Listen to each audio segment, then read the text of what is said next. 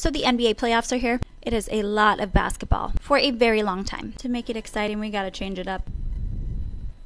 Reputation reminds me of Russell Westbrook. Is a comeback. She comes back with a vengeance. He is coming back after having a very bad reputation, sucking at the Lakers, now kind of thriving. Speak now has better than revenge, and you know who's getting revenge on their old team? James Harden. He's with the 76ers, and they are leading the Nets 3-0. Lover, I would like Steph Curry to be my lover. I think the whole world is in love with him. His 36 points to literally carry his team last night, finally win one game. I love it. Midnights, Taylor is in her thriving era. She looks her best. She is sounding her best. You know who is thriving after a breakup similar to Taylor? The Boston Celtics. Remember when they had to break up with their coach because he had an affair with an alleged staffer? Well, they're thriving, and Taylor's thriving. Screw you, Joe Alwyn. Tells a story here with characters. You know who has a lot of characters? The Memphis Grizzlies. We're talking about John Moran after his shenanigans this year. We're talking about Dylan Brooks after his shenanigans always. Her debut, you know who is basically debuting the Sacramento Kings. They have not been in the playoffs for 17